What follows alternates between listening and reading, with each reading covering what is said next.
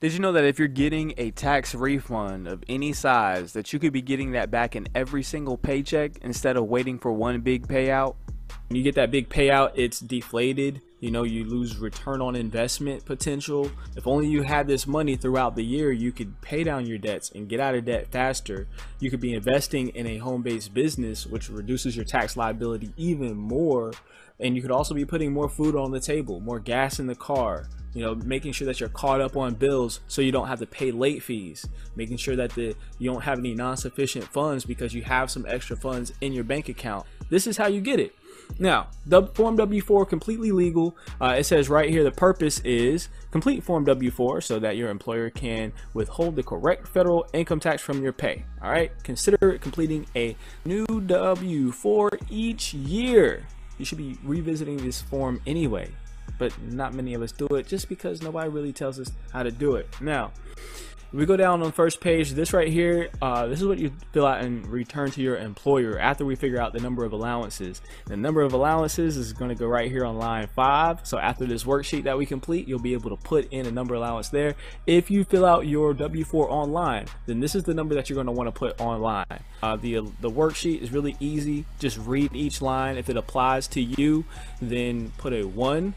If it does not apply to you, then skip it or read the description. There's a definition above and you can read like what head of household is, for example, just by scrolling up here. And you can read right here, line C, head of household.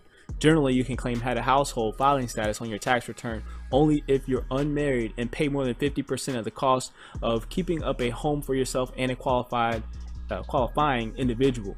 So if that fits you, then you put a 1 there. If not, then you skip it. So let's go through it as, you know, myself.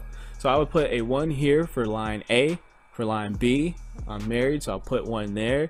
C, if I'm gonna file head of household, I'm not.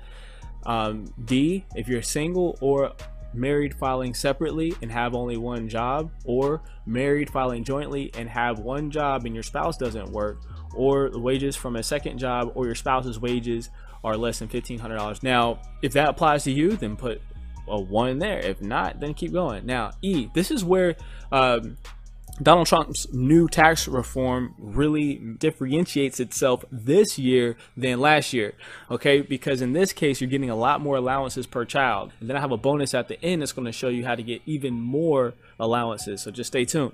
Now, E, the child tax credit. So we have 3 children that live with us. So we're going to put down 12 here. All right. Credit for other dependents. Now, if someone else lives with you, like a relative, someone that is not your child, but you do supply 50% or more of their upkeep, then they're dependent. So you would put them here. We don't have anyone, so I'm going to leave that blank. G, you can leave that blank. H, you're going to add up everything here, and you're going to put the tally there. So for somebody that used to have 0, now they have 14 allowances on their W-4, which is going to be usually each allowance you're going to get anywhere from $30 to $50. So, you know, just for example, let's just say $40. So I would do 40 times 14, and the rule of thumb is 40 to 50. Lowball it and you'll be happy later, or just, you know, try to find a happy medium. But that's an extra $560 per month that I put back into my paycheck every month just by putting these numbers here. All right, so let's go down. So it's going to say right here, for accuracy, complete all worksheets that apply. If you plan to itemize or claim adjustments to income, being able to file deductions. So there's kinds of deductions that you have as a home-based business owner, including things like mileage, cell phone bill, wages, entertainment, travel, and the list goes on and on. So you're able to reduce your tax liability. See, when you partner up with the YGM movement, we're going to link you up with businesses that allow you to operate as an independent contractor for their business. This means that all of your expenses are now write-offs. So what you would do on line 1, I just recommend just skipping these because they usually come up to 0 anyway. But line 4 on page 3 is where all the magic happens. You get to actually estimate your tax deductions for the year. So this year, $4,150 is the standard deduction. So that means that you would expect to write off $4,150 worth of business expenses.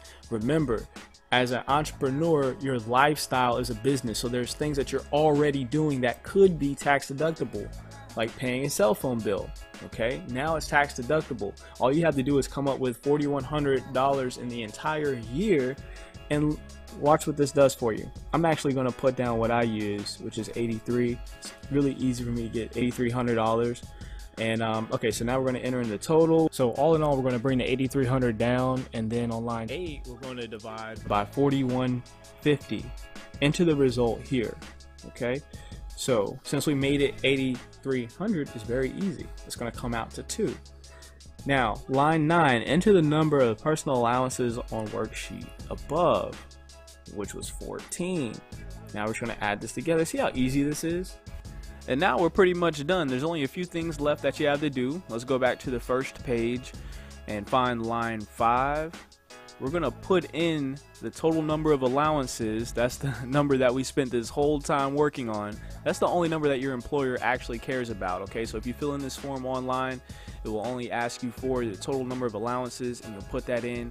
And on your next paycheck, you should start to see a big result coming in every single paycheck. Okay, don't let your employer say, hey, you can't put that number down or you're going to get in trouble, because we just went through it and filled this form out ethically, morally, and legally. Okay, don't let them scare you away from your own money. Okay, this is your money. You're just claiming it up front and not letting the government hold it all year.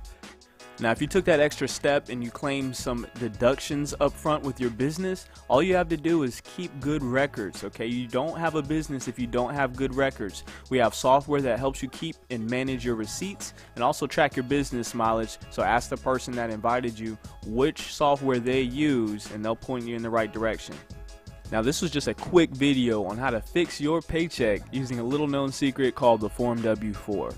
Now, you're here, you might as well be a part of the team.